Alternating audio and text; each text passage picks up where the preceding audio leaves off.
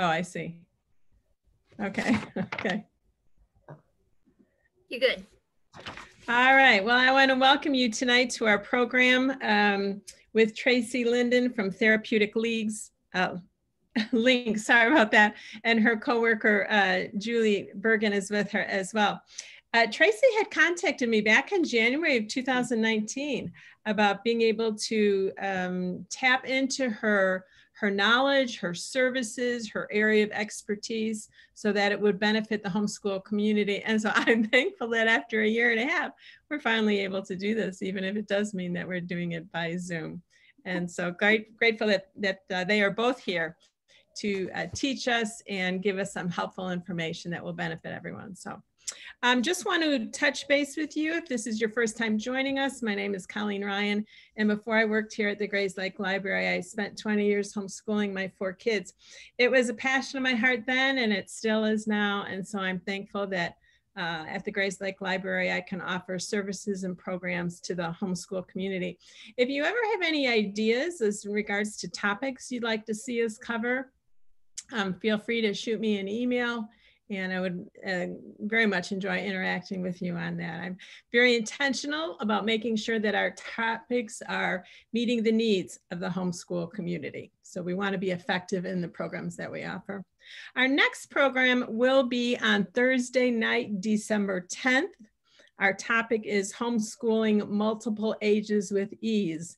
And homeschool mom Gina Mayo will be with us. She has 8 children. Count them, 8 children, and she has been homeschooling for 15 years. She currently has 2 in college, 2 in high school, 2 in middle school, and 2 in elementary school. And she's not crazy yet.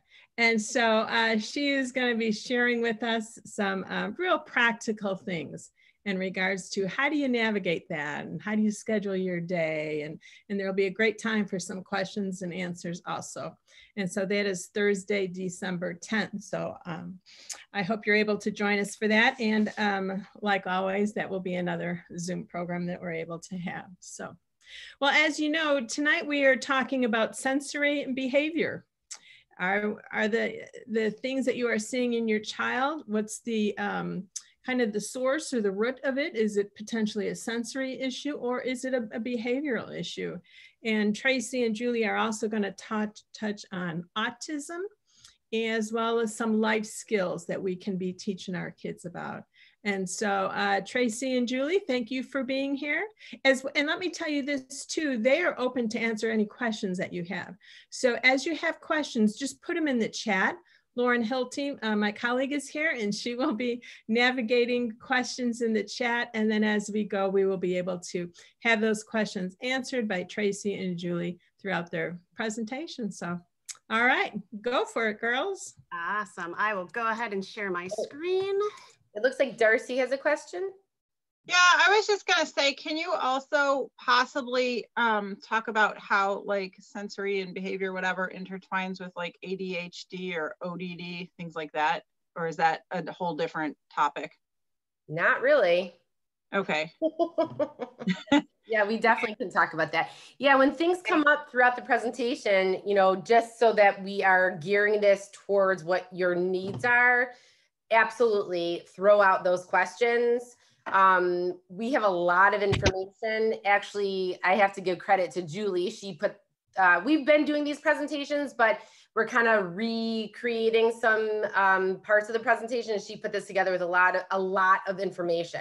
So I forget, how much time do we have again? Until what time? Get to about 7:45. Okay. It's about an hour and 10 minutes. Mm-hmm. All righty. So here we go then. Perfect. All right. Oh, go ahead, Tracy. Julie and I just flow the way we flow. So again, it's not a very formal setting. So please jump in and ask your questions or share your comments as well. So who are we? You know, we're occupational therapists. Not everyone knows what occupational therapists do. So just to give you a little bit of information on that, the word occupation is referring to things that occupy that individual for that whether it be life stage or whoever that person is. And we're talking about children right now. So occupations or activities that children do are things like the fine and gross motor skills, the visual motor skills, sensory processing. They have to be able to emotionally regulate and behaviorally regulate so that they can participate in their daily occupations of those self-cares, being able to go to school, play with peers, do their own leisure activities, sleep well, and socialize. Yeah, so those are, you know, we encompass a big area. And so, you know, like we had mentioned throughout, this is very, you know, laid back. We want to see questions. As you can see, we have a ton of topics on here. And Tracy and I probably could talk for days on some of these things. So please feel free to be like, yes, I need more information on that, or, you know, that's something I really, really need. And like Tracy had mentioned, our slides have a lot of information, so we may breeze through some of those, but know that we will definitely give these to Colleen, and so you guys can have a copy of those. So our very first thing is, you know, what is sensory processing? And there's always a ton of questions on what that is and what that encompasses. And you'll see that we have that picture of the computer. That's the best way to really kind of give a symbol to what sensory processing is. And what it is it's how we take in the sensory information. And so it's not only our regular 5 senses. So, you know, sight, hearing, taste, smell, touch. We have actually a few more senses, 2 more specifically. One is vestibular input. And vestibular input is our inner ear. It tells us where we are in space. It's definitely that little tickle when you're on a slide, or, you know, that feeling that you're nauseous when you go to Great America. That's our vestibular system. The other piece is proprioception. Proprioception is the connection of our muscles and joints. It is that major grounding force. The best way to understand that is, you know, after you've really had a really good workout, a good run, and your body feels heavy, that's proprioception. And so sensory processing, it began through Jean Ayres back in the 1970s. And it has evolved since then, and they're now adding a couple of more senses. And one main one is interoception. And that is actually how we feel when we have to use the bathroom, when we're hungry, and those kind of things. And that is actually a big one now, because it is so important for a lot of our kids, because a lot of our kids don't understand that. So we take in all this information, and it happens constantly throughout the day. And then our brain has to say, what is this information? Is it safe? Do I need it? And how should I respond to it? And so it's almost like those old school computer systems. You enter the information in, it processes it, it goes to the files where it needs to go, and then it has a response. And that is what sensory processing is. And it is so quick the way that this happens in our brains. And so it is telling you, okay, I'm taking this information in. I smell smoke. Wait a second, smoke's not a good thing to smell. It's gonna go right to our frontal lobe to say, hey, I need to get out of here. And then you're gonna be able to execute your body and get out. And so as you can tell, it takes longer to talk about it than it does to actually happen in your brain. So the big thing is really looking at our systems from a bottom-up approach. Especially when we're teaching kids and things like that, it is so easy to throw a lot of cognitive information into our bodies. The hard part is that if we would look at our bodies like this, and it looks like a pyramid, but it's actually a 3-dimensional pyramid because there's so many different things that come through, and it's multidimensional.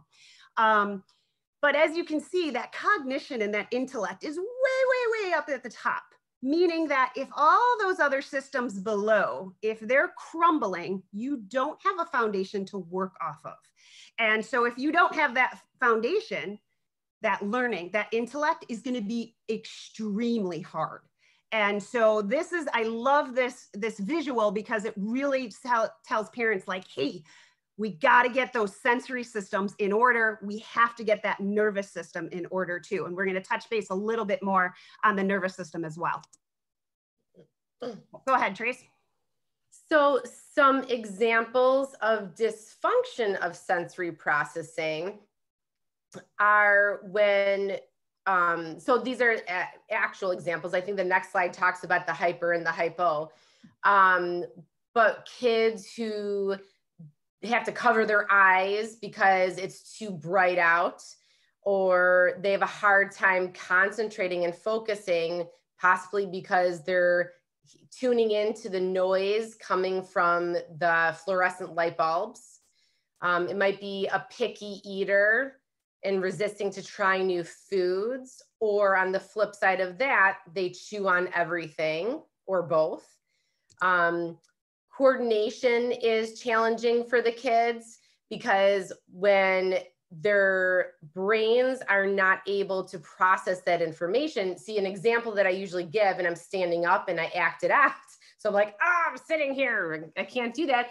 But an example I usually give is when we trip and we start going forward, we don't tell ourselves, hey, put your arms out so that you don't smash your face in the ground. Actually, our brain processes that information and we automatically put our arms out.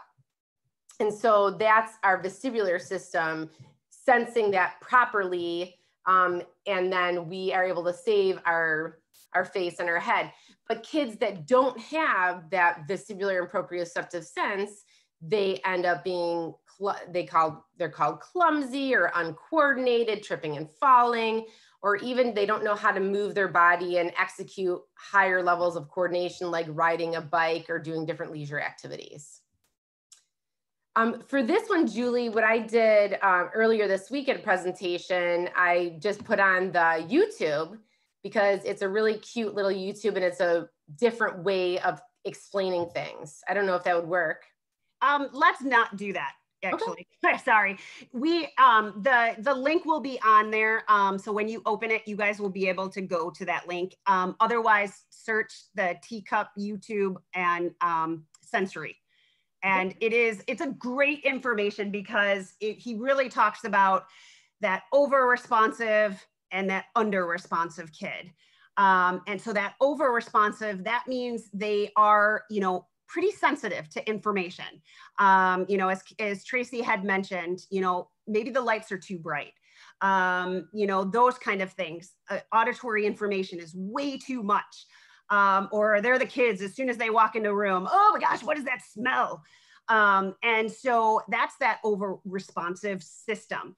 They will typically avoid situations that have that sensory input. They might also look, sorry, was there a question? Yeah, I just wanted to ask, if they're sensitive to like loud noises or something, do you sometimes notice that maybe like they're sensitive to loud noises in one setting, but maybe not another? Is that common? Yep. Absolutely. It is. Okay. It's very common. Context is, it is actually a big component because if our bodies are not grounded in a certain situation and we're not having that feeling of safety, then what's going to happen is any kind of information can be way overstimulating. And so it is very tricky because they may not show it in one setting, but they can show it into another. So then you have the under responsive. These are the kids that, will fall on top of you, that kind of just, lay when they're trying to do their homework. They're also the thrill seekers, they're jumping off steps and things like that. These are also the kiddos that, they're typically on the go. And so they're moving and constantly trying to find, more information for their body. And then of course there's right in the middle. So I would love to say that sensory is black and white, but it is absolutely not. There are tons of shades of gray with, you know, sensory information in those things. And, you know, case in point, what Darcy had mentioned is just being in a different context is huge. So there's those kids in the middle. They might avoid and are super sensitive to one thing, but may seek other information. Oh, hold on. Not sure. There we go. And so, you know, we wanted to pull this in a little bit, and this is where we can pull in some of the ADD, ADHD, and things like that, is, you know, there was always questions, oh, you know, I see sensory, you know, difficulties with my child. Does that mean my child has autism? No, it doesn't. It has been, you know, like I said, sensory processing has really come into effect from the 1970s. It has been historically since then very problematic. It's problematic with billing. It's problematic for, you know, doctors to give that diagnosis. It's problematic for pediatricians to even notice some of these things. It is, like I said, there's so many shades of gray that there's not a lot of information to be really clean cut. And the other problem is that insurance companies don't necessarily see this as an area of need either. So one thing that, you know, as the DSM, so the DSM is that criteria for psychologists is to use to, or psychologists, to give that information of that diagnosis. And so with that is they show up all this information on what autism is. And what it is telling us is that, yes, when you have autism, a huge piece of that is sensory processing dysfunction, but it's not necessarily vice versa. So as you can see in that little, you know, circular cue here is that it's very, very rare will you see a child with autism or on the autism spectrum that doesn't have sensory information. Again, they're doing a ton of extra research out there, and they're really trying to find out, is, you know, sensory processing a primary component within the genetic makeup of someone with autism, or is it just a secondary consequence? Which is also a really big thing to know too, as we move forward and try to really push of the importance of sensory processing disorder.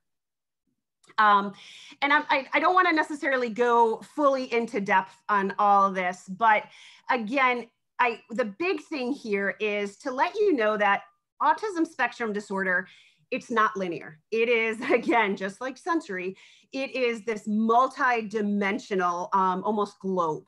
And, you know, a way to really think about it is there's all these different pieces of the pie: communication, you know, motor components, intellect, all those different things, compassion. And what it looks at is where does that child sit?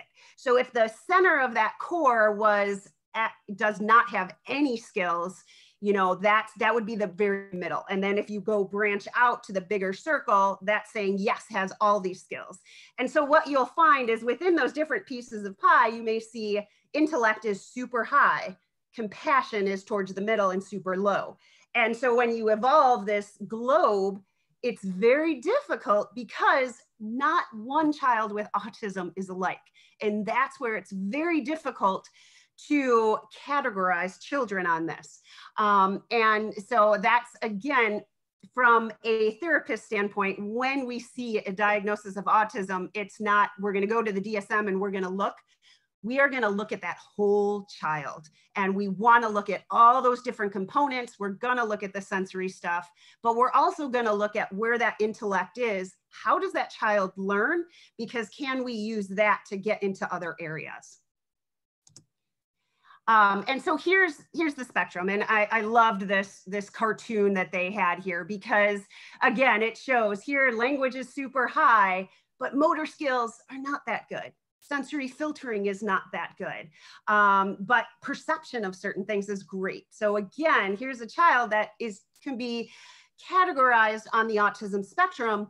However, there's a lot of other areas that they do really, really well with.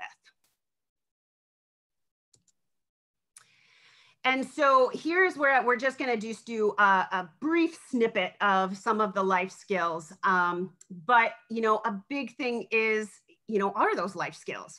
Understanding, I have to wake up in the morning, I have to brush my teeth, I have to comb my hair, I have to be presentable. And then, I have to do my schoolwork, I have to do X, Y, and Z, I may have chores, all those different areas. And the hard part is that autism, but actually any kids with motor planning difficulties, ADHD, ADD, any of those things, that, inability to kind of process and perceive motor information, their life skills are going to be impacted. So it goes back to what I was saying before. It's really important to find those strengths of a child and use that to your advantage to get to some of those areas of needs. And, this is part of the plug and, those things. If you notice that some life skills, and here is where we listed a lot of just information, at certain ages, 1 to 2, 5 to 6. And we also have, middle school, high school. If they're not able to do those and do them consistently, then that is a red flag. And what, we want to see what else is going on in those kind of things. And that's where it is important to contact us, let us know, and we can kind of collaborate with you to say, okay, what else is going on? It may not just be the life skills, but, as I go back to that pyramid, there's probably more underlying stuff that's going on as well. So again, just a good thing to have kind of in your back pocket. Always try to think about, where's my child at these times? So go ahead, Trace. Yeah, and I was going to also bring up one of our therapists, Brenna, actually. She has made a bunch of different videos and put them on our YouTube channel for individuals who need some more broken down guidance on how to do certain life skills. They are more geared towards individuals with autism, but can be used for, any kids, even if they're younger and they need to be reminded how to do or be taught how to do step-by-step certain life skills or chores. So I just thought of that, come into action there.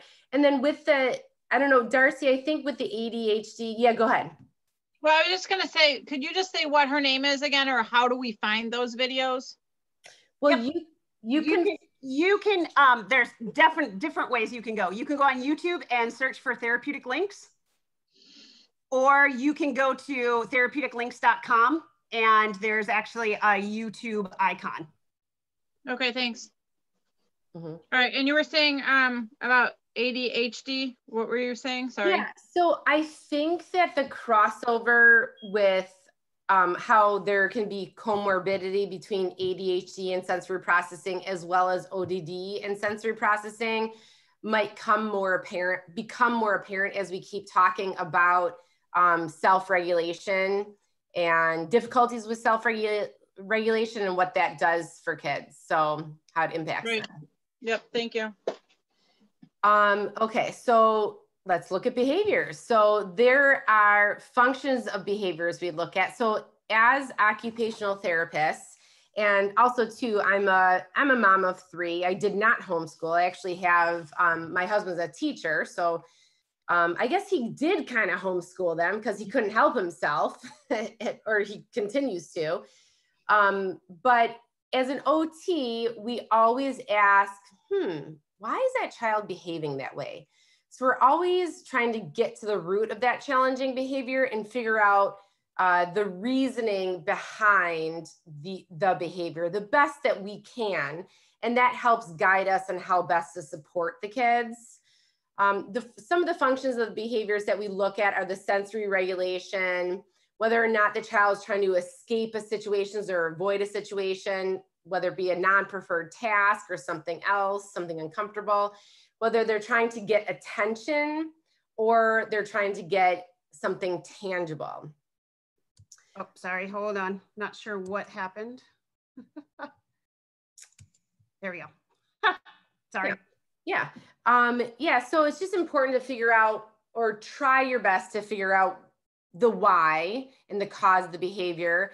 And then also be aware of how people around the individual are responding to the behavior, because that also can be reinforcing it. And that can help when you're looking at behaviors and whether or not it's a sensory piece or it's not a sensory piece, or it's both. Yeah, so the big thing we look at is, you know, what is the child doing? That's kind of the first thing. What is that behavior? Is it biting? Is it kicking? Is it hitting someone? Is it screaming? Is it a tantrum? Is it avoiding? And then what we really do is we look at, okay, what else is going on? And this is where detective skills are really important, because you want to see exactly what happened right before that situation. And you're going to look at all the different things. What context was it in? What, you know, the information. Yes, Darcy. Oh, okay, perfect. You know, what sensory information is going on? And, you know, a big question that is always, you know, asked, parents always ask, is it sensory or is it a behavior? Well, sensory is actually a function of behavior. So it's not necessarily that question of, is it sensory or is it behavior? It's more so, is sensory a function of that behavior? And so, because we can have behaviors for all different things, and sensory could be that component. One thing to note is that when there is a behavior, very, very rarely is it just solely sensory related, because there's a lot of different information, and it can be, behaviors are typically multifunctional. And there's reasons why kids do this. Again, it's our brains, they want the best and the easiest thing available. And so one thing to look at is the acronym of SEAT. And so SEAT, you know, first what you're looking at is where's the sensory information? Does it provide stimulation to that pleasure zone of the brain? When is it happening? You know, when, you know, this can happen at any time. The child can be anxious, the child can be excited. And then, you know, what can you do? And providing that techniques to redirect and those kind of things. And we're gonna kind of delve into more of those utilizing sensory techniques, because the best part about utilizing sensory techniques is a lot of times if a behavior has to do with the other three, escape, attention, or tangible, a lot of times the sensory aspects that we utilize as tools to help will also help with those aspects and those functions of behavior too. So then the next thing is escape. It clearly is what it means. You remove that undesired activity or interaction. You know, a lot of times the task is too hard. It's maybe too easy, maybe it's too boring. And again, this is where it gets very, very difficult for those kiddos with ADHD and that high movement activity, because is it ADHD or is it a function of behavior? So is this kiddo avoiding and moving those kind of things because, you know, maybe that activity is too easy, that activity is too hard. So, and this is where there's a lot of crossovers, as Tracy had mentioned, with a lot of different disorders and things like that. And so when we can be really good detectives and kind of look at addressing behaviors and trying to nip those things first, and then can we see, you know, the rest of the day and those kind of things. Then the next function of behavior is attention. You know, I want mom's attention. I want dad's attention, those kind of things. I want the attention, you know, of my sibling. And, you know, they want that social interaction. They're kind of seeking that social interaction. And the hard part is that when that happens, whether positive or negative, they're going to get that reinforcement. And as soon as they get that reinforcement, it's, thank you very much, I'm going to do that again.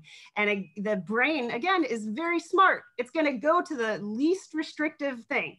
And if we know that, hey, I threw a tantrum and I got those M&Ms, I'm going to do it again because that was so easy. And so then, yes.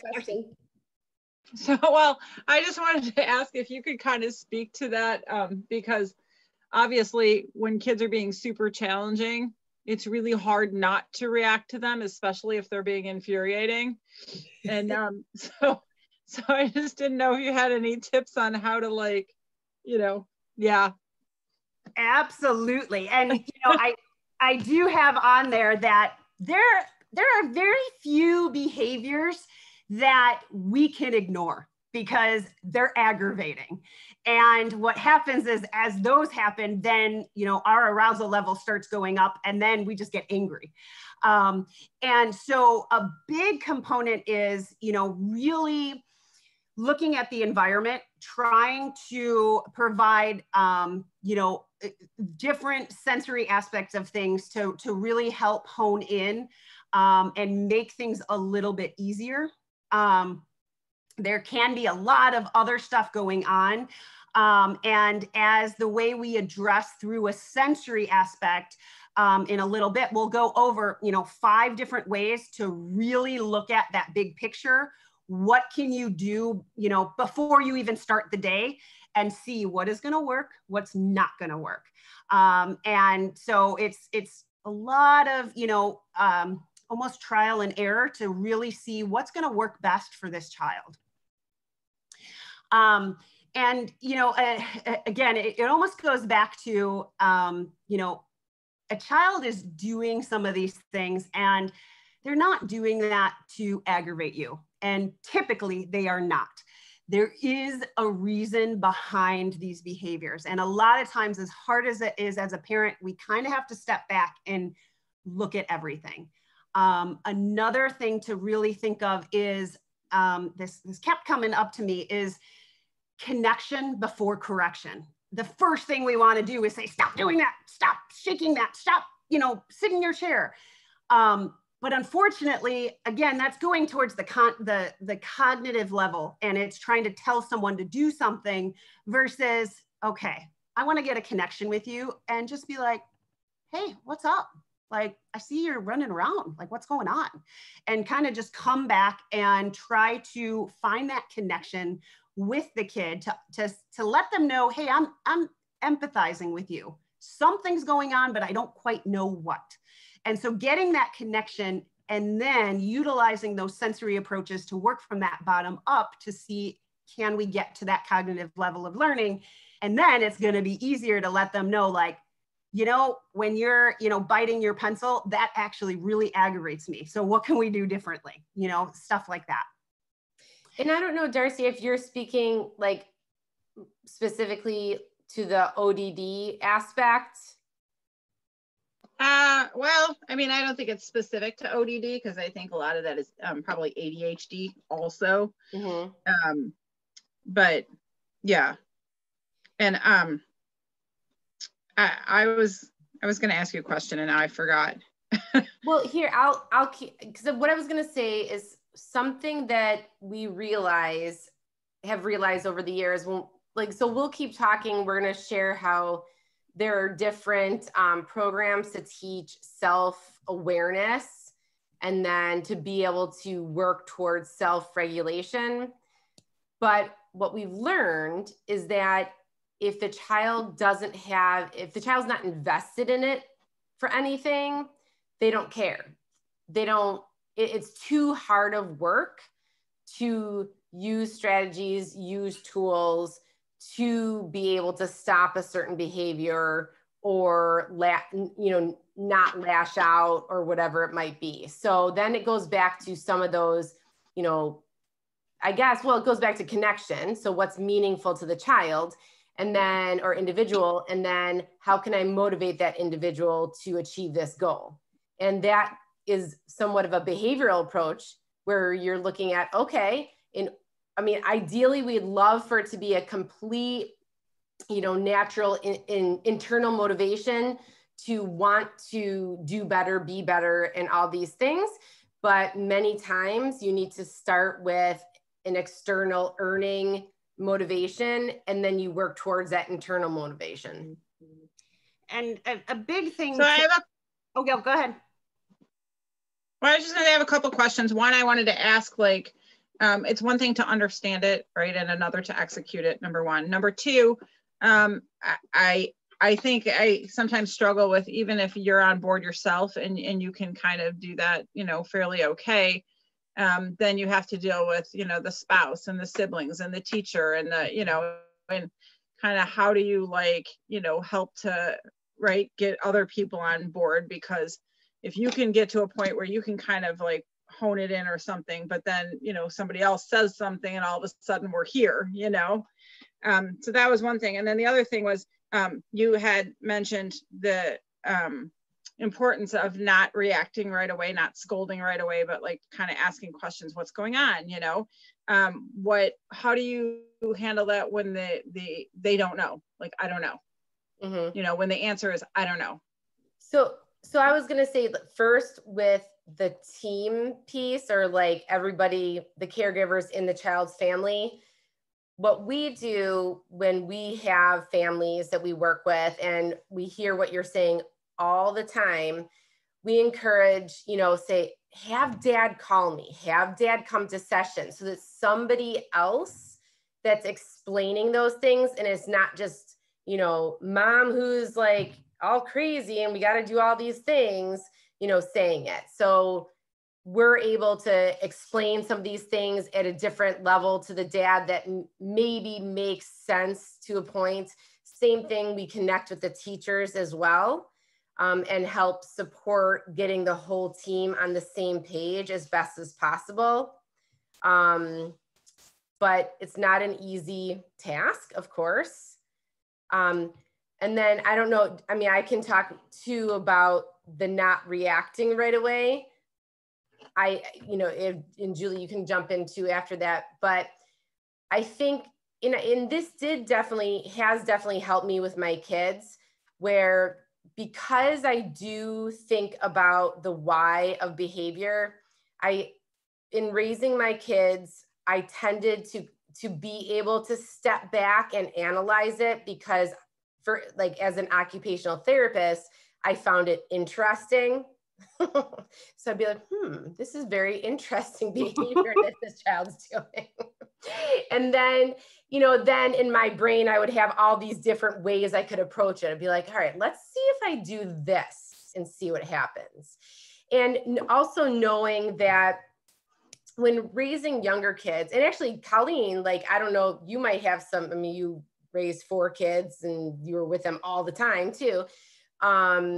You know, I know raising younger kids, just knowing that the way that you react, they're going to spin off of that reaction as well. And we term that, and tell me, Julie, if I'm wrong, is like the co-regulation. So if I'm dysregulated, then my child's going to get even more dysregulated, and it's just going to be a spiral effect.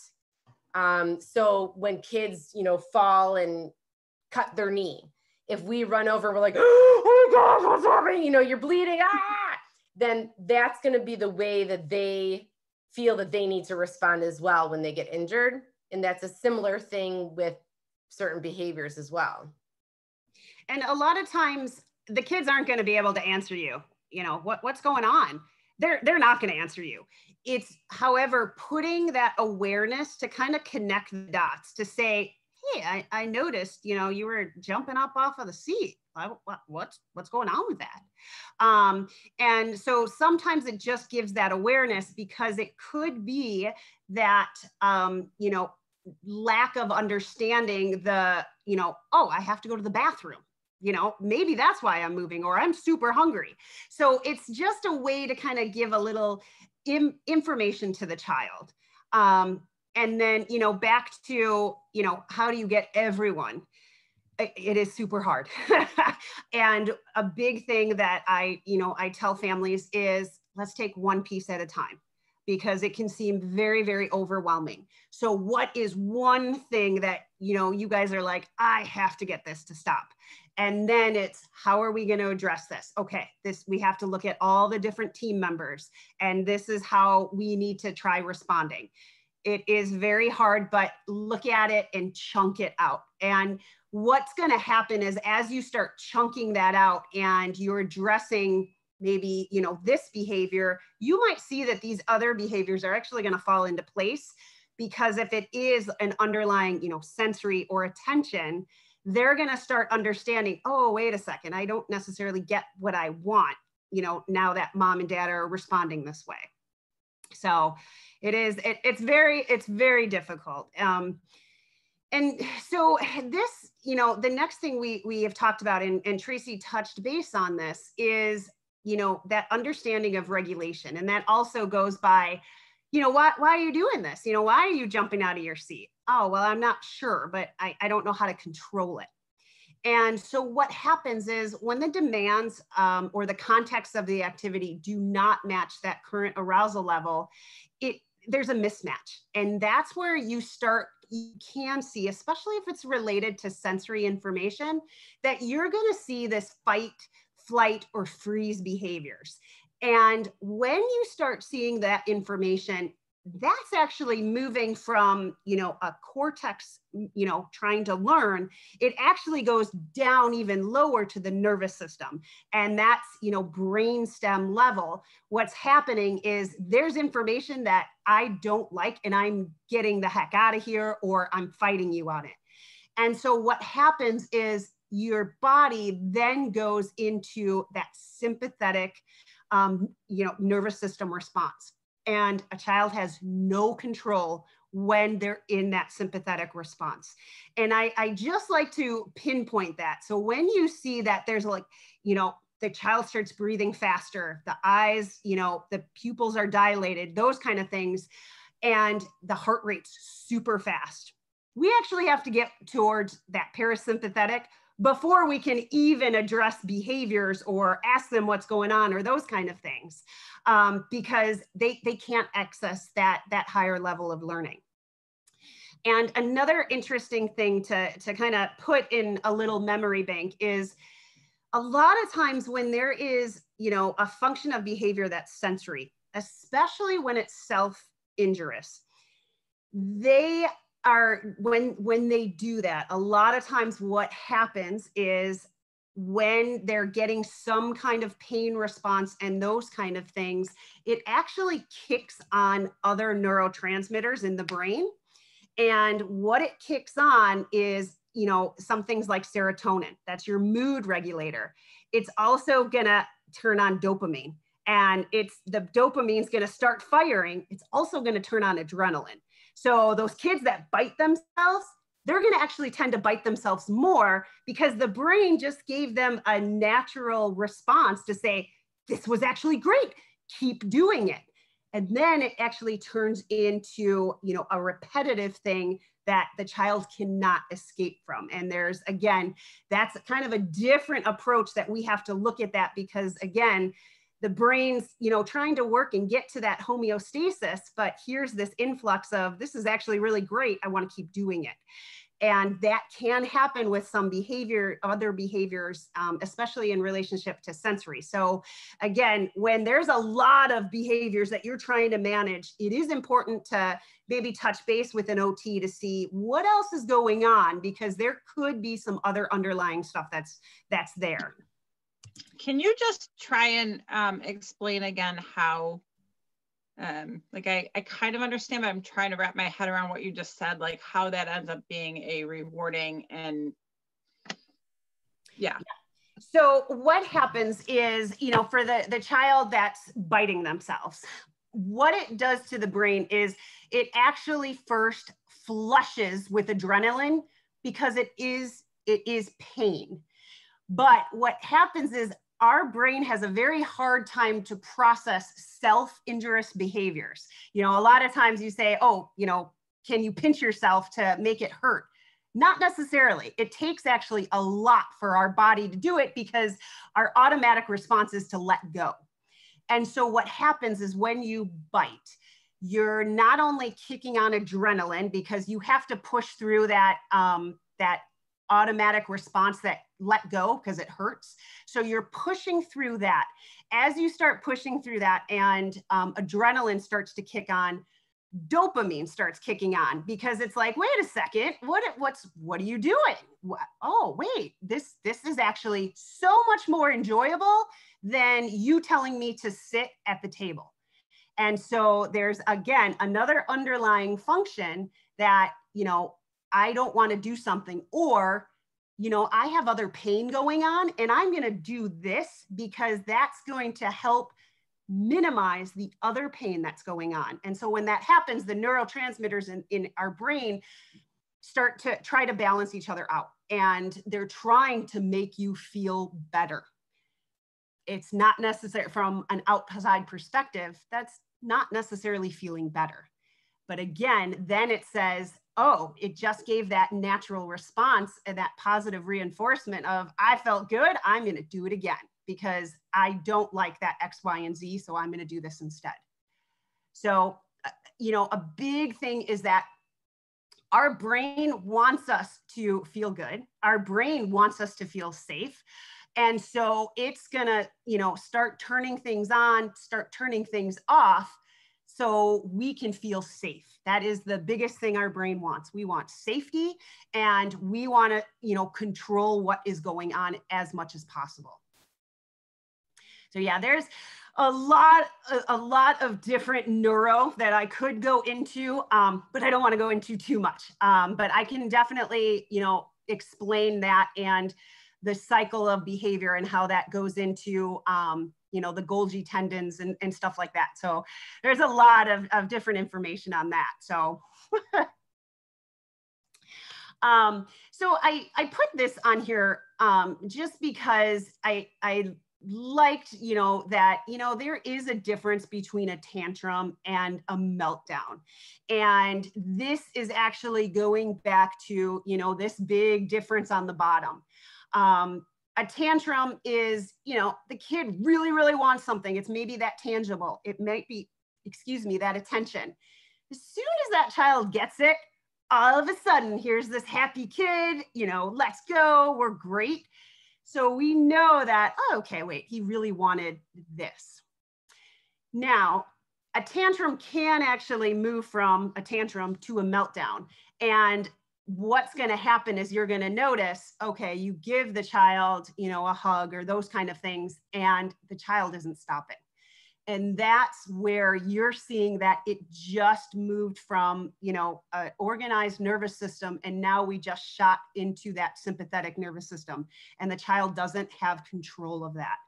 And so that's where, again, you're still going to see that increase of heart rate, the sweating, the pupils, and it is very, very difficult. You cannot use that intellect. You can't necessarily talk to them when they're in that state because the auditory system shuts down.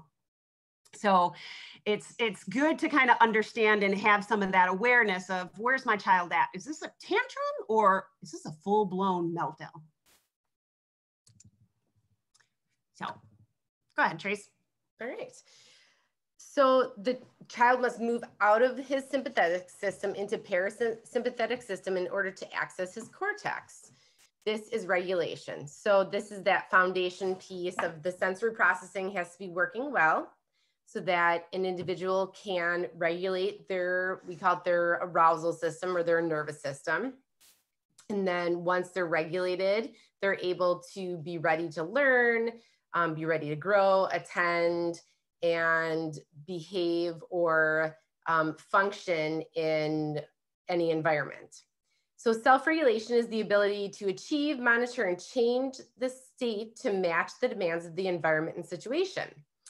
Co-regulation refers to the social relationships and the way one can adjust themselves when interacting with another in order to maintain a regulated state.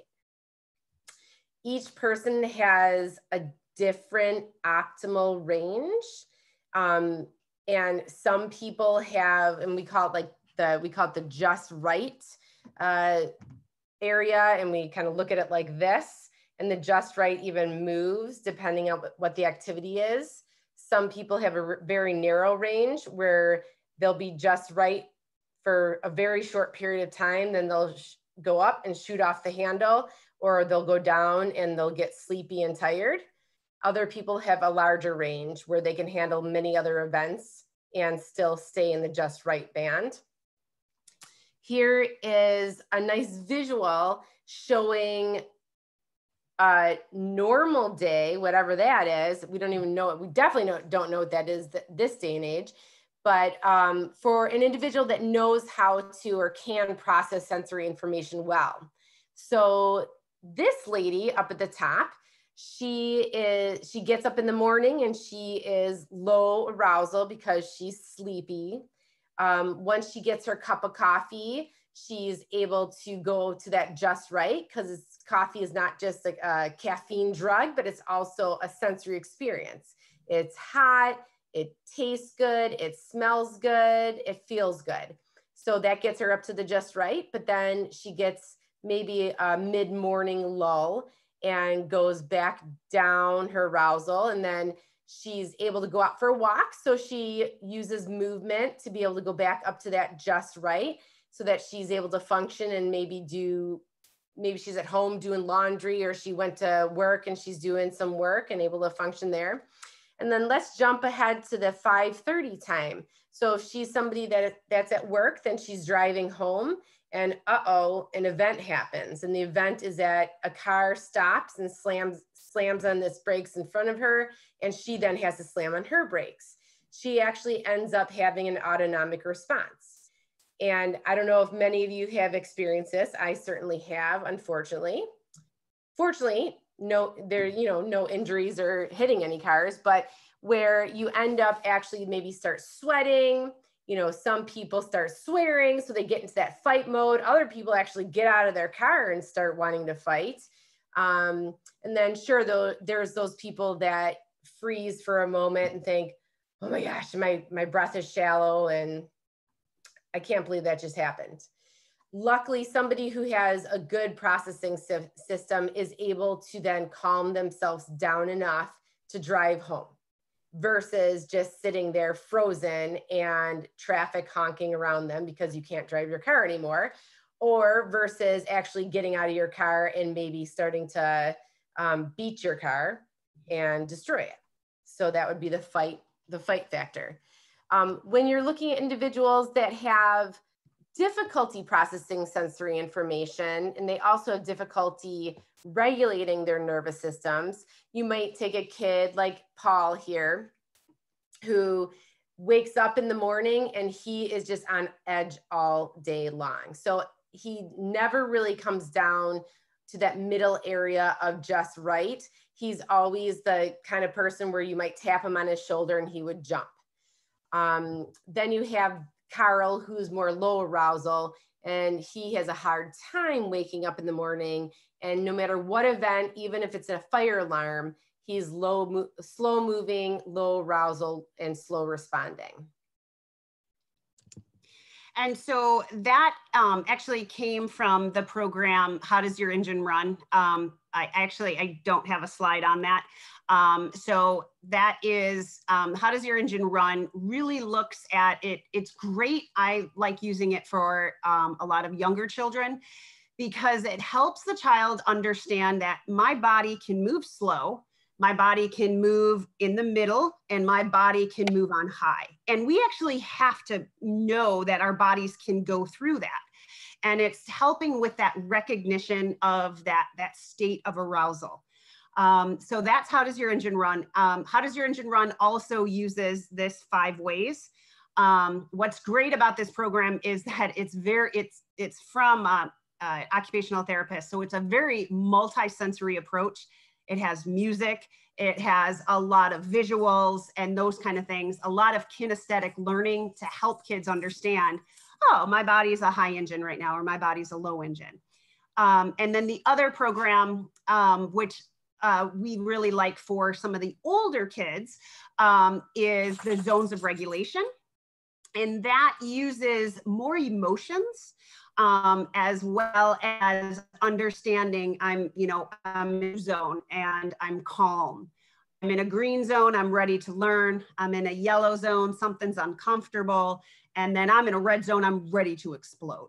So it's actually using and pairing more emotions with the body regulation. So again, those are 2 really, really great programs to look into and, kind of help if the child is in need of that. So when we're looking at those behaviors and when we're looking at, okay, here's, yes. What was the second one you said? The zones. Zones? Yep, zones of regulation. Thank you. Yep. So when we're looking at those behaviors, what we want to do is, again, going back to that pyramid, let's address the body. Because a lot of times, even if, you know, some of those behaviors might be tangible and those kind of things, if we can address the body, a lot of times some of those other functions of behaviors are not necessarily needed. And so what we like to look at is using our mouth, using movement, using touch, using look, and using our ears and listening. So the first one is our mouth. Our mouth is actually the biggest grounding mechanism that we have. And the best way to remember that is as soon as we are first born, we are actually trying to look to suck, and we're moving our mouth to suck. And it's not actually just for that nutrients, it's actually for calming. That roof of the mouth hits right into the amygdala, and that is working on some of our emotional components. And so when we're able to activate that, we actually can activate proprioception and work on that calming piece. Additionally, the mouth is that first, you know, component to understand, you know, that suck, swallow, breathe synchrony. We need to have that in order to be able to get to self-regulation. If we can't breathe, we can't function. And we are going to continually be in that sympathetic nervous system because we don't have control of our breath. Additionally, because the mouth is so intertwined with our 12 cranial nerves, it has a lot of different components and a lot of different interactions with a lot of our neurotransmitter and our neurotransmitter activation. So again, that goes back also, Darcy, what you had mentioned, maybe why biting is a pleasurable activity, because there is a lot of different activation of the different cranial nerves as well. So ways to engage the mouth. You know, there are a ton of different ways. And what's awesome, especially with homeschool compared to that classroom is, you know, especially even now, kids can't have gum. They don't allow water bottles and those kind of things. Where in actuality, having those water bottles does a heck of a lot for our nervous system to be able to help our nervous system slow down and get to that just right level of learning. So engaging sucking. The more and the harder we suck, the actual more proprioception we can get. And then the neurotransmitter of GABA increases. As soon as that increases, that means our body's safe. And we're going to get right into that parasympathetic nervous system that says, hey, I feel great. So there's sucking, using water bottles. You know, the smaller the straw, actually the better.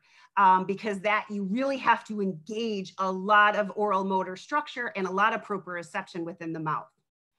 The next thing are breaths, deep breaths. They are doing a ton of research right now on deep breathing, and the way that deep breathing helps so much with grounding and activation is because it actually activates one of the cranial nerves, which is the vagus nerve.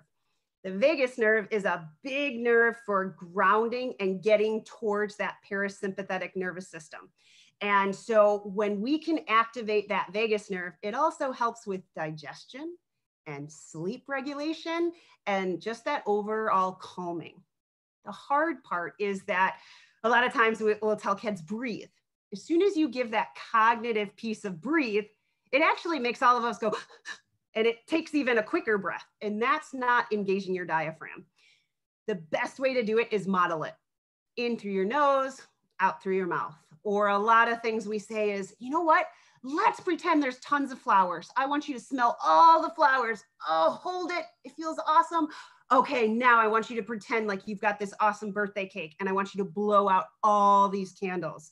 And so really working on the inhale and the exhale, but repeating it over and over and really getting so we can hit that vagus nerve to get into that parasympathetic system. Another way to engage the mouth is using food textures. Typically when an item is crunchy or chewy, that is actually going to bring that arousal system up. So for those kids, you know, like that low arousal kid that's like, oh, I'm so tired. If you start chewing on things, you know, I have that example of ice. Ice is great because not only the cold will increase that arousal, but you're actually activating the crunch and the proprioception within the jaw to say, hey, I'm ready to go. This is great. And again, it goes back to gum. Gum is super important, you know, and super a great tool for a lot of kids. This is one thing that I used when I played sports. And the reason why it is actually such a great thing is because it is center of your body. You're activating proprioception, but you're actually also activating both sides of the brain. And you're also pulling in central focus. And so because when you're biting at one single point, and so it will automatically bring the eyes into convergence. And so again, our brains are great and they do all this extra stuff that a lot of times we don't even know about. And so, you know, being able to pull these different aspects in are super important, and it helps to pull it in, you know, throughout the day and have it as that, you know, as that need to help with that regulation piece. And then again, just going back to water, the importance of water. Our body is made up of water. We need that. And if we don't have that interoception to understand, you know, I'm hungry, I've got pain, I'm dehydrated, then we can use water to kind of help, you know, fulfill that need, and it will help us feel better. And it does actually help when you have headaches and those kind of things. So really pulling in your mouth is such a great tool for a lot of different behaviors and things like that, because it is going to engage proprioception, which is going to engage the body to calm. I can run on this one, Julie, and we actually only have like 10 minutes. Woo. Yeah, perfect. So we'll have to go a little bit faster. Absolutely. But, movement is a very important tool right now for the body, absolutely, because a lot of our kids, I know with homeschooling, there's computer work quite a bit as well. Is that correct? Gotta unmute myself. That it all depends on the curriculum you choose. Okay. Okay. Mm-hmm. So, well, Lisa, I know we were always shouting the praises or going on the soapbox of get your kids off the screens and move, move, move. And now it's like a nightmare to say that because it's even worse than ever. But as much movement as you can offer for the children, that is so important. And what we look at is we look at the vestibular system, which Julie talked about briefly, where that's our sense of our head movement in space. And that can be a very powerful type of movement that lasts even 4 to 8 hours after 15 minutes of that. And I'll explain more of what that might look like. Proprioceptive movement is extremely useful. And actually this is our go-to. So we always say when in doubt, use proprioception. And that's our sense of body and space. It's our feeling of muscles and joint activation. And so we think of proprioception a lot of the times as pushing and pulling activities, climbing types of activities, activities where we're activating our muscles against gravity. So there's we look at movement as 6 different types of movement. And this is where, you know, when we look at kids move or do different things, we're like, ooh, you know, this is kind of like a research project in our own little brains of, let's watch that kid jump up and down and then see what type of response we get after that. Or let's watch that kid, you know, do some sort of swinging front and back or going in circles or putting their head upside down, because each different type of movement actually can affect the individual differently. Sometimes kids seek out certain movements that it's similar again to the behavior of like biting the hand or doing some sort of maladaptive behavior that the brain says, I love this. So you might think, oh, well, they really like it, so they must need it. Not necessarily. They might do something that overstimulates them if they're doing it too much, or just that movement might be overstimulating. So you really have to be that detective to watch. And then the proprioception 2 types we look at are the heavy body work and the crash and bump. Some, you know, I don't know if any of you guys do yoga and you maintain in different poses for a long period of time. That's heavy body work, as well as lifting weights is heavy body work, as well as just even pushing, pulling, and carrying heavy things. And we look at that for our kids. How can we incorporate that throughout the day? Here are some just different movement tools, movement for transitions. So doing slower bear walks, crab walks, marching or hopping, getting outside as much as possible, of course, also get that vitamin D, which helps the arousal system and the sleep-wake cycle. And then incorporating movement before and after sit-down activities, and using heavy body work within the child's routine throughout the day.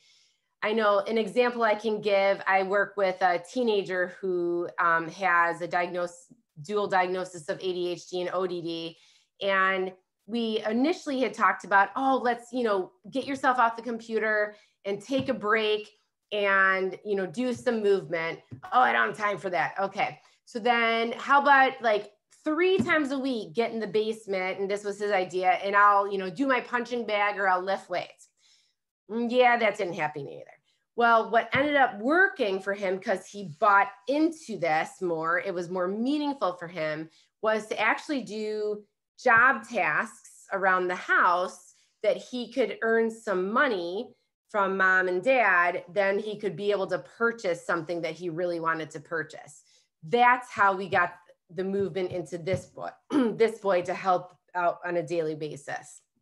And so that really also goes, sorry, that also goes back, and sometimes it's not the best example, but you look at someone like Michael Phelps, who has had that diagnosis and has of ADHD. And the biggest tool that he found was proprioception. That's swimming. Swimming is a huge proprioceptive activity. And now, I mean, he's excelled at it. And so you got to sometimes find those tools that are maybe outside of the box to be able to say, you know what, my body needs this. And especially as we get adults, you know, there are a lot of things that I need to go for a walk. I know my body needs this. And so it's understanding what are those tools that your child needs. And then they're going to really understand, yes, I do need that information. Mm-hmm. And say the other quick, the quick thing to say too, is sometimes the kids don't want to participate in these types of, you know, swimming or leisure activities where you think, just go, you know, play soccer or go swimming or, you know, whatever it is. And it's really about the fact that they don't know how to do it. Their body cannot figure it out. And that's where, again, an OT comes in. We just actually had a kiddo this week that for years he was challenged with being able to learn how to swim. And finally, I think, what is he, like 11? He just yesterday was like, you know what? After working so hard with you guys, like I can do this and I can't believe I can do it. I think I want to join the swim team. So it sometimes just comes to that where they need things broken down and worked on therapeutically to get to that mastery motivation to want to move and do. So seating options, this is where there's kids that just need either more movement with the movement cushions or sitting on a ball or standing up, or they might need more boundaries. And that might be more of like a cube chair or a chair with arms, or even a bean bag sometimes gives at least the proprioception, not so much of the support, depending on what their posture is like. So then, you know, the next thing is touch. Touch is super, super important. There's some good information on here on why touch is so important, but we, you know, have different receptors that is going to interpret light touch or deep touch. Deep touch is also part of that proprioception, which is part of that grounding. But touch can also help with that focus and that attention. And, you know, there was, you know, what was a couple years ago when all those fidget spinners came out. There's a reason for fidget spinners. And the reason is what happens is that it helps to give information to the tactile system. So that can help your visual focus, your auditory focus, and those kind of things. So here we just put some ideas, different, you know, the best idea to have for fidgets are not the ones that you see at the end stand of Walgreens, because usually those are loud and flashing and, you know, those kind of things. Those usually aren't the best. The ones that are the best are like paper clips, tops of pens, those kind of things, where you can fidget with it and it's not going to pull your visual attention. And kind of knowing and going with that, you should always have rules with, you know, hand fidgets. Letting the child know, like, this is actually to help you pay attention. And so, you know, if it's to listening to you guys, if there's, you know, a lesson or those kind of things, to make sure that the eyes are on the person versus on the fidget. And knowing that this is for you to calm. And a lot of times with fidgets, there is a lot of trial and error with it, and kind of understanding what works, what doesn't work. So again, those big, bright, flashy ones are not usually the best. Weighted options are also a great idea. There are so many things out there now. As I mentioned, you know, going up on Pinterest, you could definitely search our Therapeutic Links Pinterest page for ideas of sensory input and those kind of things. But you can also look up hand fidgets. There's a ton of DIY stuff. Using weight helps to pull in proprioception. And so there's also some great activities. These are sock buddies, and these are usually filled with beans and things like that. That's a great thing to have on a child's lap to be able to kind of calm them down. So then the next area we look at is look.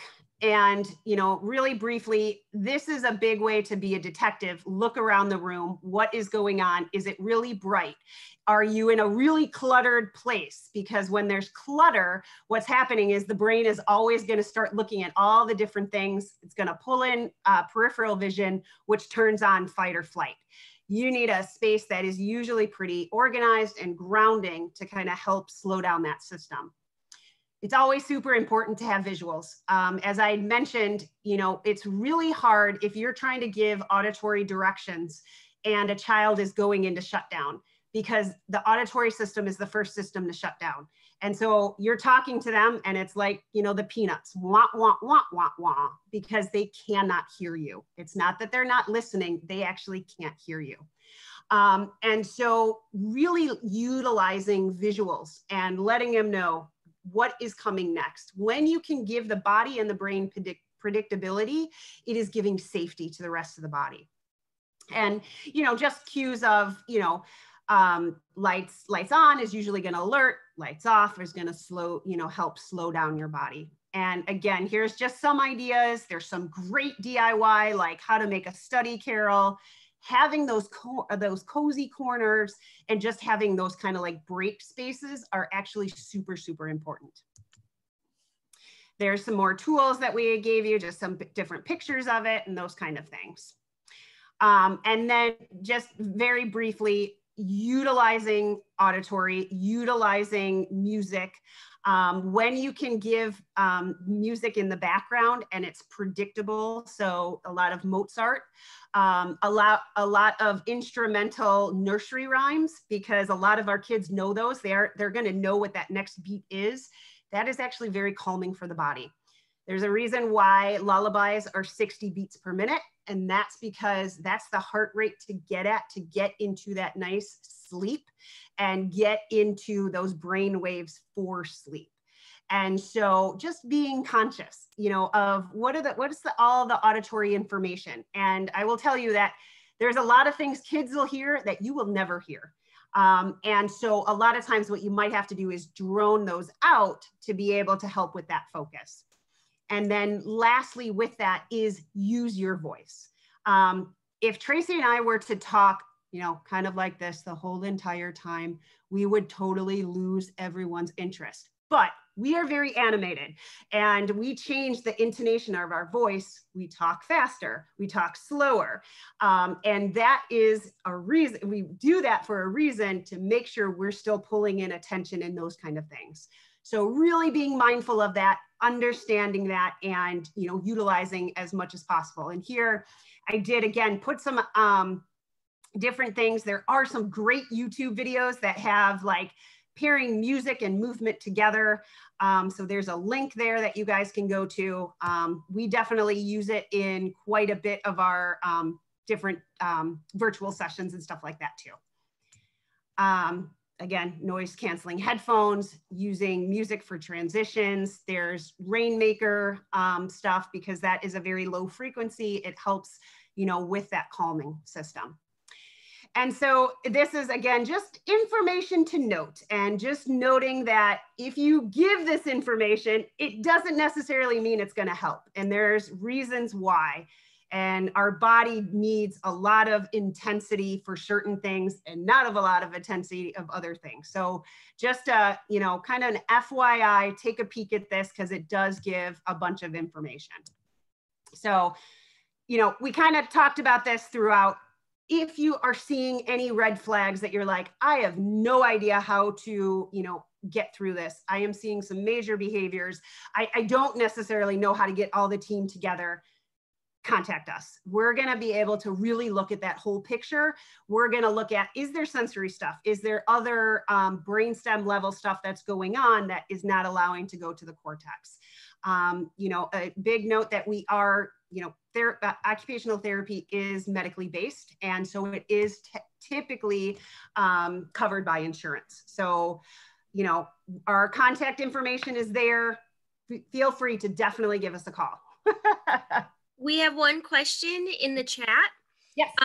Someone is asking, their 14-year-old boy, they believe has some sort of auditory processing problem and has problems with language output, writing, speaking, spelling, etc.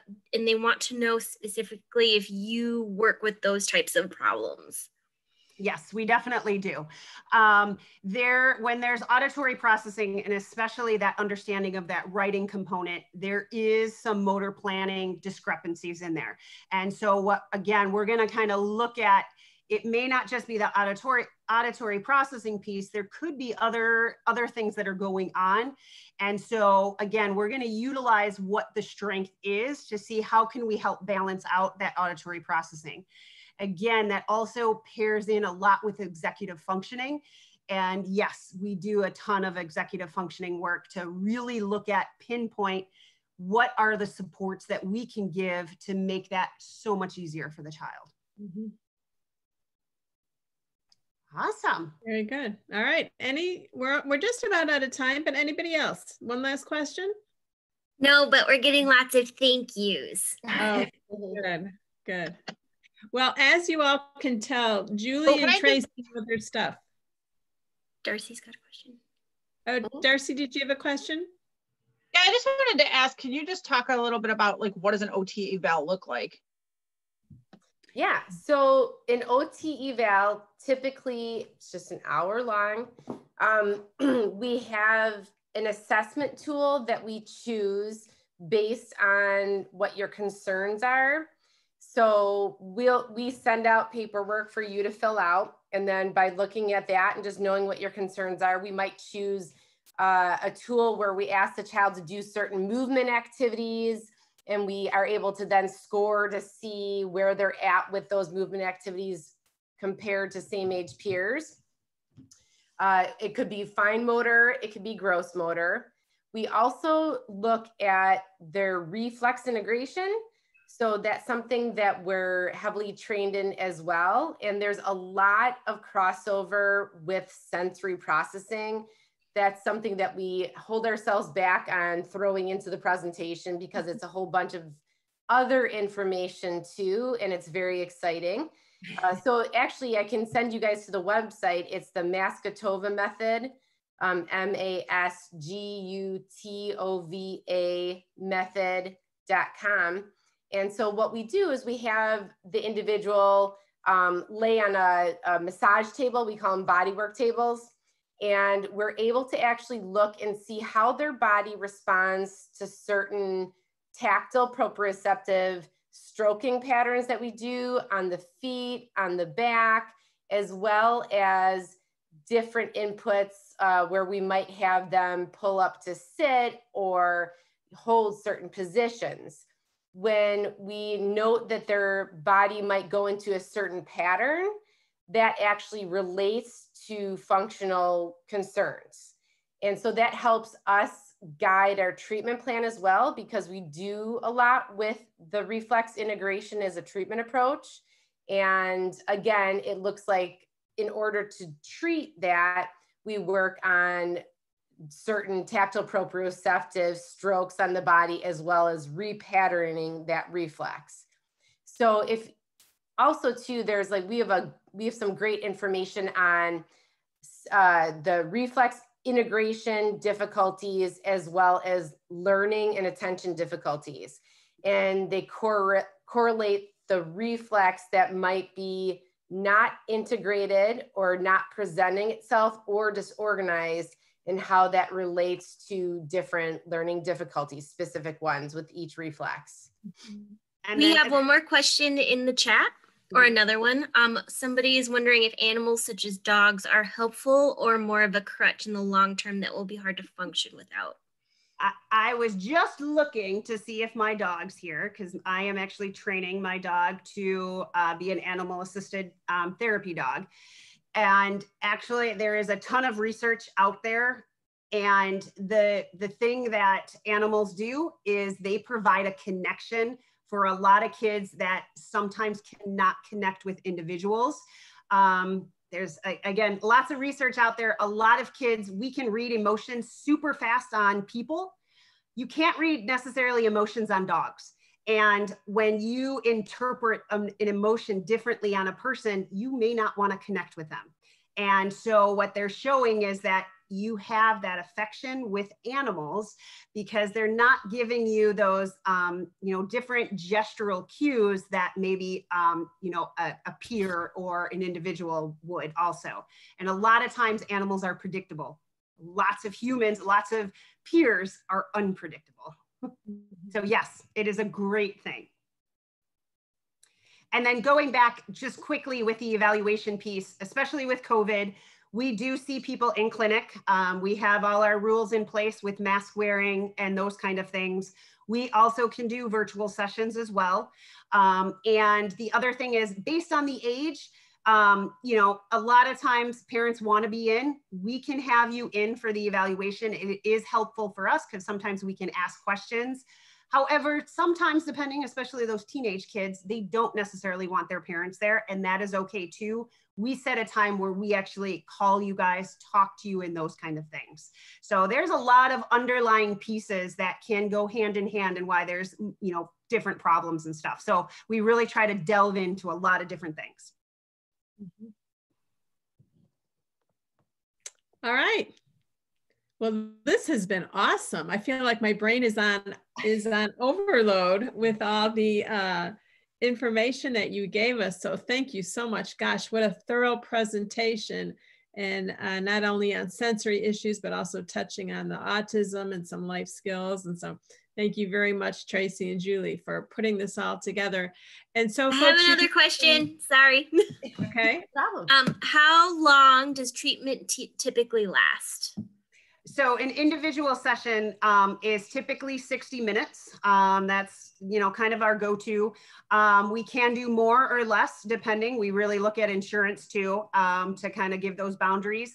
And then as for time frame, it's all different. Again, sensory is not black and white. Sometimes when we provide a foundational system that works really well, then you might start seeing some other behaviors, because what's happening is that whole system is reorganizing. But we are very, we very look at goals and things like that. And we talk to the parents, hey, I want to really hit on this. Can we keep going? So that duration can be completely different for every single child. Very good. All right. Good questions, man. All right, well, you've got their contact information there on the screen, so please take note of that if you want to email them. Make sure you also check out their website, wealth of information there as well, and as well as the YouTube links that they have got available for us. And so thank you very much, Tracy and Julie. Wonderful. I'm glad this finally worked out, Tracy. Yay. To have you all here. Sooner or later. All right. And then just to remind everybody else, our next meeting is Thursday, December 10th Gina Mayo, mom of 8, will be talking about homeschooling, variety ages of children, and she'll have a lot of practical information for us for that as well. So, all right, thank you for joining us. Have a good night. Thank you, everyone. Bye-bye. Bye-bye.